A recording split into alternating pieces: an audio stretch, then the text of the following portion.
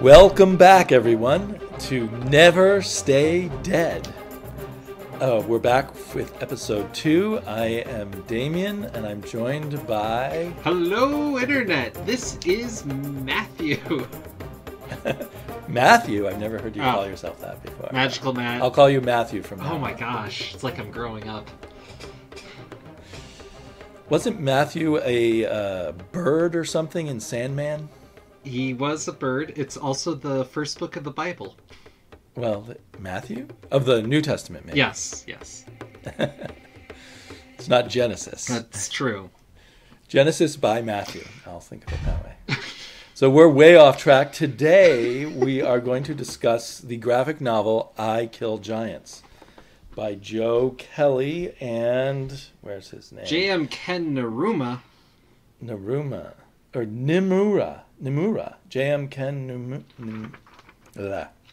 If anyone wants to challenge us on the pronunciation, we will gladly accept it.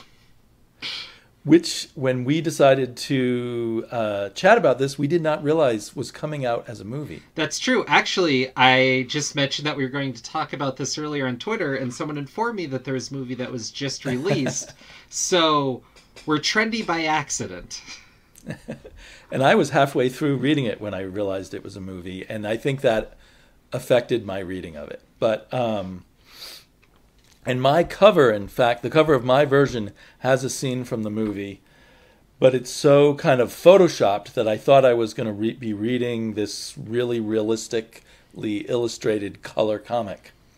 And then I open up the inside, and it's a black and white, kind of indie, kind of manga style art. Yeah, it is. And I gotta say, I just want to put this up front because there's no way I can even talk about the beginning of this book without talking about the big reveal. I'm not a big fan of this, but if you don't want this story ruined for you, it's one trade. Go read it, come back, because we're just going to dive right into the churn because it's impossible to talk about this without There's the no churn. way to talk about it without talking about the whole thing. Right. And it's a pretty simple story at its root, right? Yes, it is when you cut away all the fat. Right. So, do you want to just start with general impressions? Well, do you want a quick summary? Do you want to summarize it, or shall I quickly summarize it? Why don't you... Since we're talking about spoiling it. Yeah, why don't you try to quickly... Okay, I think I'm pretty good at boiling these things down. Okay. So, not to toot my own horn too much, but it's basically about a sort of weirdo girl, in the sense of nerdy weirdo girl who loves D&D, who goes around telling people I kill giants and gets into all kinds of trouble at school and is bullied and doesn't fit in.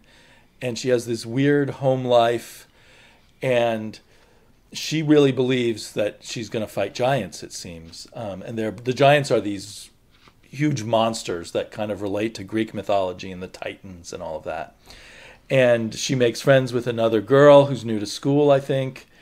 But then complications ensue, and eventually she does fight the giant, only probably it's a tornado, depending on how you want to interpret the book. And it turns out that all along what she was doing was in denial of the fact that her mother was dying of cancer. But that fact is sort of hidden from us till near the end of the book. Right. Would you say? Or did I just miss that? No. Until we got near the end of the book. I feel... Okay, yeah. So I feel this book's written a way you're supposed to tell that there's something else going on. You know there's some other factor, but it's literally just blurted out near the end. Right. I kind of thought there was like a mentally ill brother, or... I thought there was something about a brother in a room, but it was, I guess, her mother was like upstairs. There is a scene earlier where they have another family member that she has this tit-a-tat with, and it's doubly weird because the family life is framed that her sister is raising the two younger kids, and she's one of the younger kids. Barbara is the main character. And so you get this sense that something else is happening, and then they also do this bit where when Barbara's talking with the school counselor, they talk, but they censor when you assume they're talking about family names, so you can't Right. draw any connections there. And so, Right. And there was something about the father, but we only realized towards the end the father has deserted the family. I thought maybe the father was also somewhere in the picture, but he was ill. I couldn't, it was the family situation. For some reason, they wanted to hide bits of the family situation from us.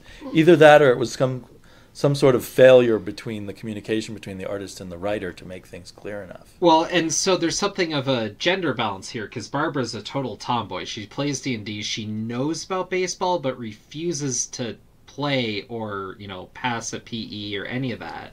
Right. And I thought, like you did, talking about the father, that, like, she knew this stuff because her father was a huge Giants fan, but that she refused to play it because she associated baseball with him. So she had this knowledge Right. about the giant killer, which is something she locked into. Right. And they also do something similar with it later, where she's talking about giants with Sophia, the friend. Mm-hmm. And she talks about how the giants themselves aren't cool. What they do is terrible. But there's facts about them that are fascinating. Right. Kind of the way, like, a hunter would talk about their prey. Like, they know it in and out, so they know the facts and they're fascinated by it, but they view it as this terrible thing. Yeah, so there were times when I thought, well, let me say overall, like this is originally 7 issues and now it's 7 chapters. The first chapter was very hard to get through, and then it became very readable, and I read it very fast after the first chapter. In fact, I surprised you when the next day I said, "Hey, I just finished it," over Twitter. And but it seemed like maybe and I like the art grew on me a lot, but it also felt like maybe the artists let us down in a few ways in terms of like being able to tell how old people were.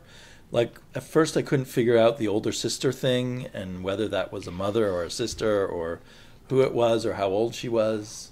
Well, and there's this bully in there called Taylor, Right. who gets into a fight, but then she ends up in the counselor office. But then that first scene with the counselor, she complains about how it'd be less embarrassing if she was brought in any other way. But they don't depict how she came in. And so I thought Tyler brought her Right. down, but that would make no sense because she's a school bully, you find out later. So Right. I thought she was faculty because she's huge. She's huge. She has. I mean, this is supposed to be 5th grade. That's maybe another confusing thing about it because Yeah. on some level she is like a 5th grade, a 10-year-old, and on other levels it's very middle school. It feels more like 12 and 13, maybe even 14-year-olds. And the bully is, a full-grown female with hips and breasts and everything. And she's about 3 feet taller than everyone else, but. Right. Yeah, I kept thinking it was middle school, and you're right. They do say it's elementary school, but it doesn't line up with the characters. Right. And I have a daughter in 4th grade right now in it. Unless 4th grade and 5th grade are radically different. They probably are a bit different. Yeah. This does not line up at all with my daughter's experiences. And I don't think you have in elementary school, I don't think you have, well, I might be wrong on that, but I don't think you have like a school counselor the way you do in high school or junior high. You have a team of people who work with kids who have emotional problems or learning difficulties is what they usually call them. But it's usually a speech therapist and a occupational therapist and things like that, not a counselor who sits down and chats with you. Well, and at elementary that I know school, of. they tend to treat it differently, too, because the gap's smaller, so they actually do push kids through in different ways and sometimes have more success. Right. So, yeah. And they would actually, if this girl who completely denies reality, they'd probably have a whole team of experts working with her. So anyway, I think Joe Kelly, I think he has kids. I heard him mention that in an interview, but he may have forgotten what they're like in junior high versus elementary school or something. I read in the back material when he wrote this, his kid wasn't even old enough to be at this character yet, and he was projecting forward, and I think he missed the beat. So, right. So before your kids have gone through that process, you blur your own memories between grade school, the end of grade school and the beginning of middle school or something. Right. There's a lot of moments in this book where the scene changes, and I felt like something in the scene was unresolved, or there's something at the beginning of the next scene that predicates some information that we should have known, but we don't get. And I just feel like this is the second time I've read this all the way through. The third time I've read a portion of it. And I remember the first time I read a portion of it, I wasn't into it. The first time I read it as a trade, I was relatively impressed because it kind of came together in a way I wasn't expecting. Reading it now, though, knowing the twist and kind of looking for a little bit more, it's fallen down for me again. I don't think it's a very well put together story. I think if you're going to adapt this, and I'd actually be curious to see the movie, because I think you could take this. I think there's a lot of strengths in the idea of it. Mm-hmm. But I'm willing to bet anyone who's putting it all together could execute it in a much better fashion. Well, I think a lot would rest on the actors. In the comic, it rests on the artist, but in a movie, it rests on how good the actors are at making us believe these situations.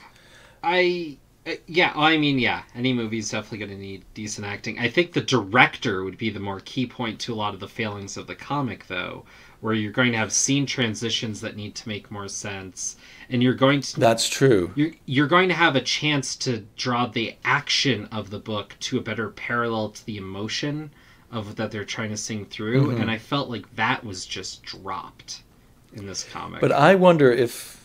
Yeah, I agree with you, and so the director and the actors are important, but I'm kind of thinking that at times maybe, even though this art... For me, it took a little bit of adjustment to the style, but once you get used to the style, it's kind of a fun art style. It didn't communicate enough information. I think maybe the writer thought the art was going to communicate some information that it didn't, and that's why sometimes we find ourselves feeling like we're missing some piece of information. Yeah, I agree with you. I think the storytelling in here isn't as strong as it necessarily needs to be at points in that aspect as well. Now, I gather this has become kind of a staple of young adult graphic novels. Is that your impression too? I've heard this book mentioned here and there, but I don't know. Maybe that's more pre-movie hype then. Yeah, I've heard this book mentioned a few times, but for the most part, I thought it was just one of those graphic novels that hung around that people picked up here or there. I don't remember it being treated with much reverence after its moment. And then... Well, and you and I aren't really part of the young adult reading world at the moment. Not anymore. That age is catching up to me. Well, you'll have kids someday, and then you'll know all about it. But, like, my daughter is on the verge of she's still kind of a middle reader and about to go into young adult. Well, I guess this would be middle reader because the character's 10 years old. But it does feel like it's more aimed at people who have gone through middle school. But I don't know. I mean, I waffle on whether I think it's a good book or not. I mean, it's kind of... And I'm complaining about the art, but if it was more standard art, I think then the schmaltziness of the script would be highlighted, if you know what I mean. Yeah. Like I joked with you that it reminded me of an after-school special or, one of those Hallmark kind of made-for-TV movies of the old days. Yeah. Because, she finally fights the monster, which might be a tornado and might really be a monster.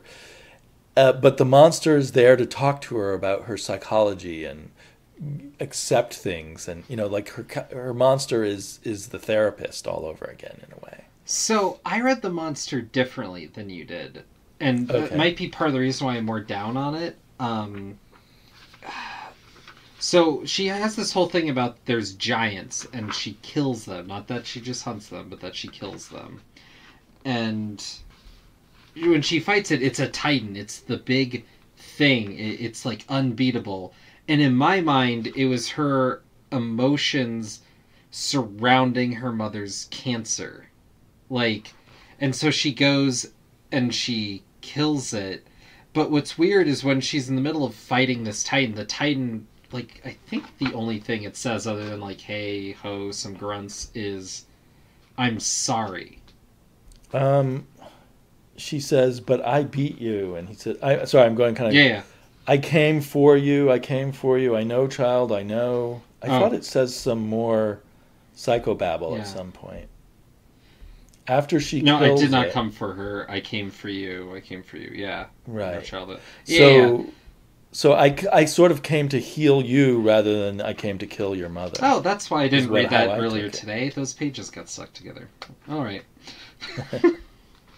But yeah, but I mean, the Titan has mouths with teeth where its nipples should be, which did really creep me out. Sorry, that was an aside. Oh no, I had some notes on the Titan design too. I actually, in the back matter, the artist had all these designs. And Joe Kelly made this note that all the giants have little giants, and pointed out that in America that's not going to fly as well as in Europe because this guy's more of a European guy because we don't do so well with penises. And he said, I don't know, some giant thing grabbing a little girl with its thing hanging out seems scarier to me. And just the way they were talking about this book in general just felt like this kind of raw creative process where they weren't necessarily hammering down the details. And it doesn't really feel like they had an editor. Right. And that's quite possible. A lot of Image comics do not have editors. And I feel like that's part of the reason that this book had a lot of these weird moments. Like, I feel like they were so busy about jumping to what they thought was cool in the scene, they forgot about some of the payoff or setup that was needed to kind of make it work for the story. And so... yeah. I think you're right there. I think a lot of people could read this and see the strong emotional side of the story and feel satisfied with that. Yeah. We have a friend that we both like on Twitter who said it was one of his favorites, right? Yes. So it's kind of like when I was in college, I often had professors who did not like my writing. Mm-hmm. But twice I wrote things based on going to my grandmother's funeral, and suddenly they liked my writing. And it's kind of a subject matter thing. And so I think the power of this is that Joe Kelly in this particular book picked a kind of universal subject matter, which is the denial of death, the loss of your parents, the way that kind of, even though everything doesn't line up perfectly in a sense, like there's all these problems with what age she really is and information that's left out.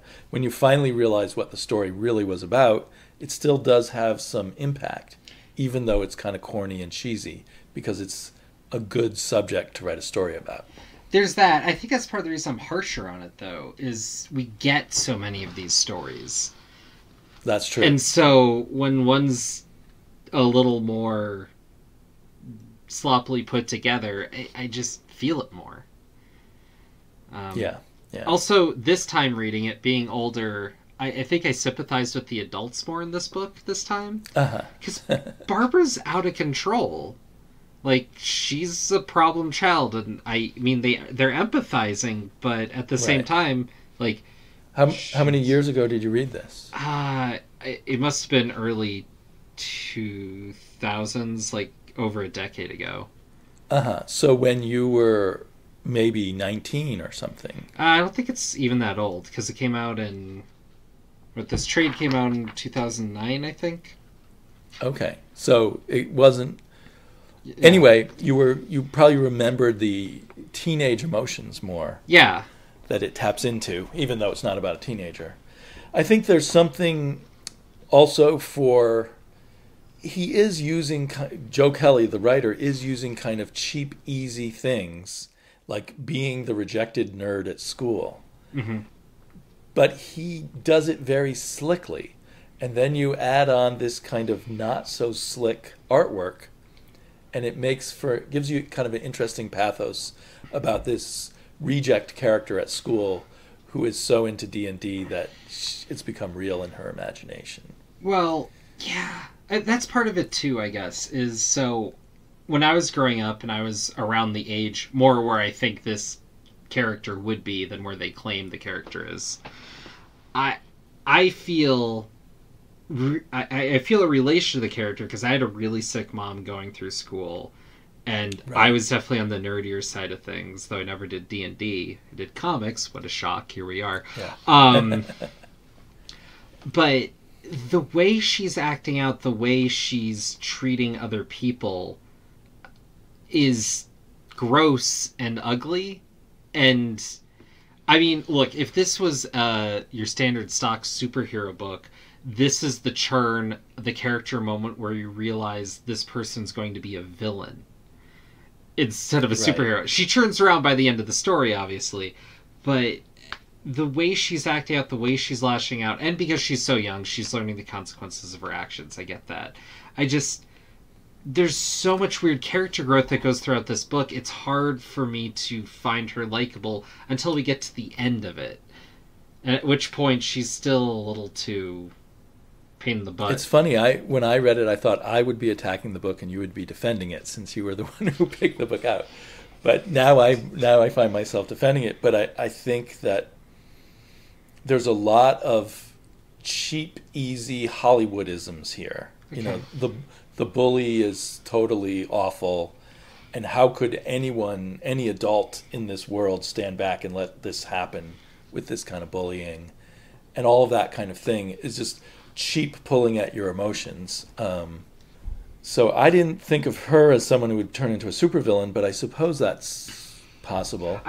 I'm not saying she would necessarily. I just feel like that's the character turn we'd see if you're going to be starting to write a villain out from trauma. If you wanted to write about an origin of a villain in a world that actually was a fantasy world. But, you know, he goes for a lot of cheap pathos, but cheap pathos works sometimes. Yeah. Pathos, I'm not sure which.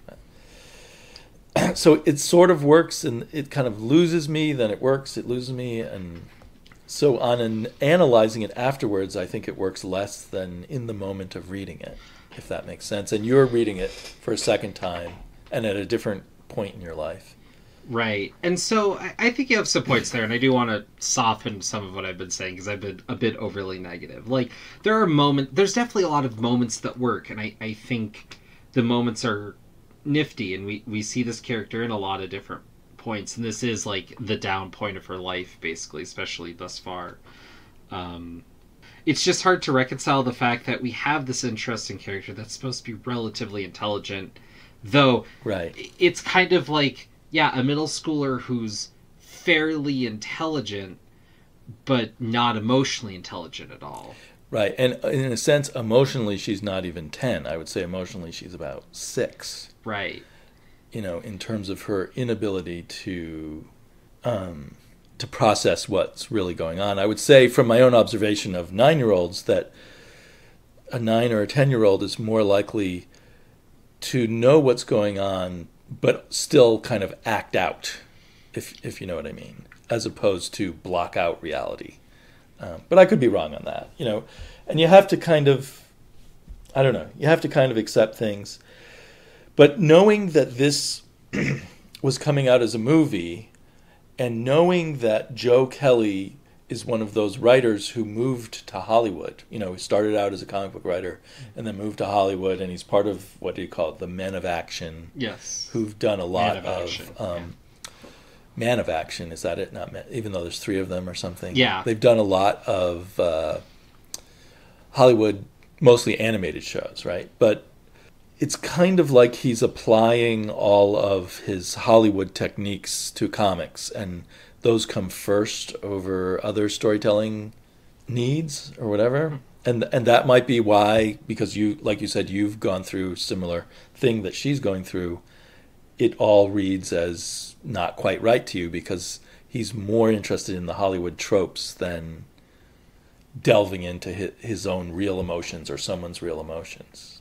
Right. Well, so when you go through writing school, One of the things they tell you about is when you're writing not your main character, but the other characters, you need to think about their motivations and how they move through the world. Basically, you want a world that's Right. lived in and not something that revolves around the main character, unless you're Right. doing some Everyone's sort the of... hero of their own story, right? More or less, yeah.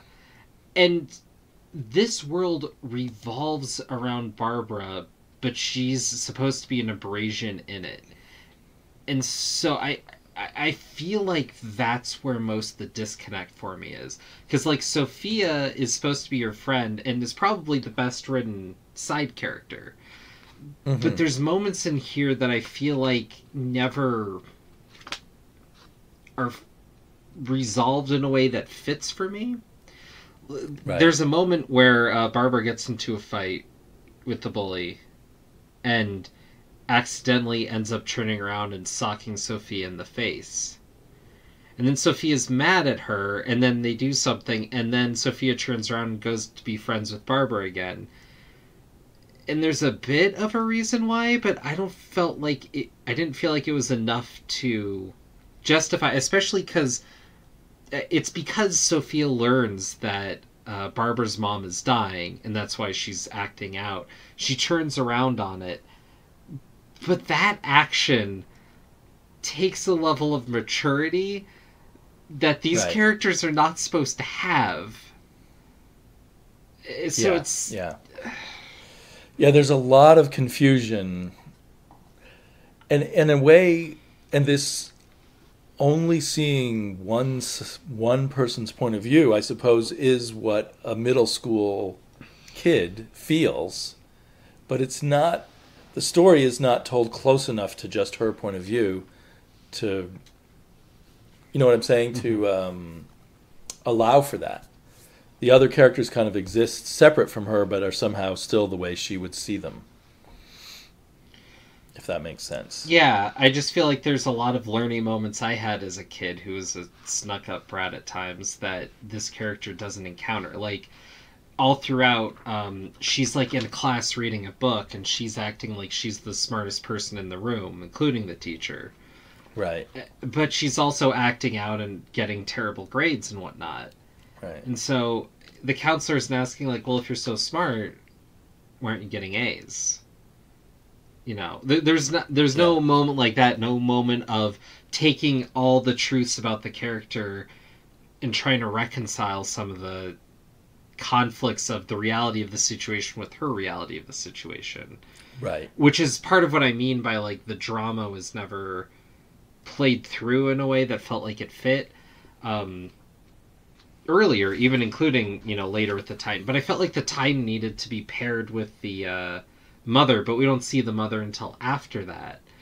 And so there's a lot of great moments to be had with, like, seeing the mother, seeing the fights, and getting some kind of, like, connection with between her situation, what's going on with the giant, to kind of play on the idea of, like, is this real?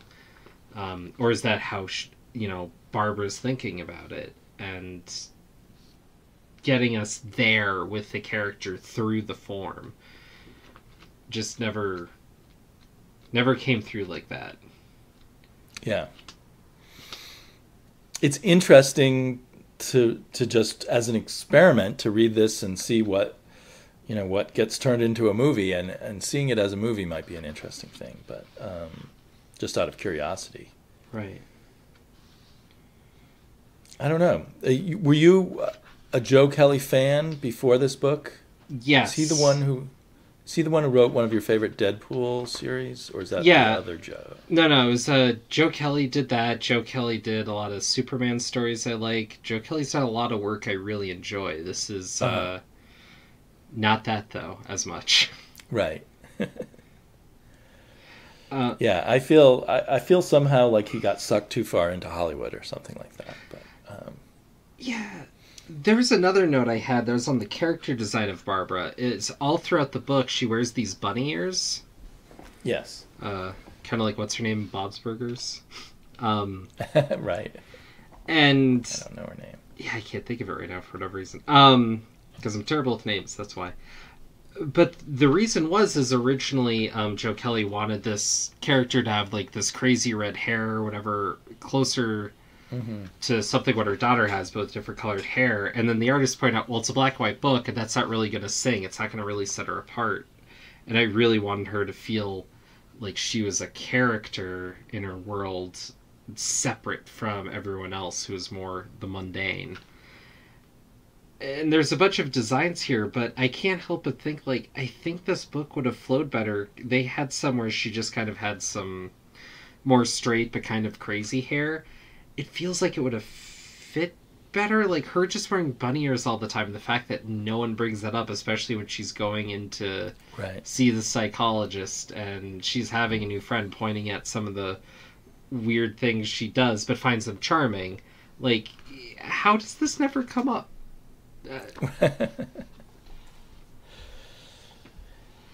I think because on some level the book annoyed you, you pick on it in a lot of extra ways. Like I like the bunny ears fine, but I think like it could work. It was a fun visual clue or cue that someone is totally out of step with everyone else. Is off in her own world. Yeah, it just... And at the end, she does not wear bunny ears after accepting her mother's death. She's wearing something else, yeah. Yeah, like a hoodie or something. Yeah, with like a couple... A hoodie with little clown things on it. Yeah, it's almost like she's now cosplaying. Yeah, I think it was that. I think it wouldn't have... It would have been a little more subtle, at least. I don't know. It's more the fact that they're there and it doesn't get brought up. Just irked me. But you're right, I think I'm being nitpicky. No question. But, yeah, I suppose if I want to nitpick, the other big nitpick I have is, so she fights the monster, and now that she's fought the monster, and somehow magically not drowned in the river, she now accepts her mother's cancer and can go and say goodbye to her mother. Why? Why does fighting a monster make you... now accept your mother's cancer? It's just sort of a cheap Hollywoodism, right? Ooh, yeah, okay, I fought the monster, and the monster told me that he came for me, not for my mom, and that soothed my soul. But the monster's probably not real, right? So she's just fighting her in her own imagination. She solved her problem somehow. Yeah, she fights her inner demons, but she's a little kid, and her mom's dying of cancer, and that's not like something you should feel great about. Yeah, it's yeah. I don't know what to make of that. So it's not a real resolution. It's a pretend resolution. It's something that signifies a resolution by fighting the monster. But what does fighting the monster really mean? Yeah. So it's interesting. I think there are some books, the more you talk about them, the more you like them. In other books, the more you talk about them, the less you like them. It's true.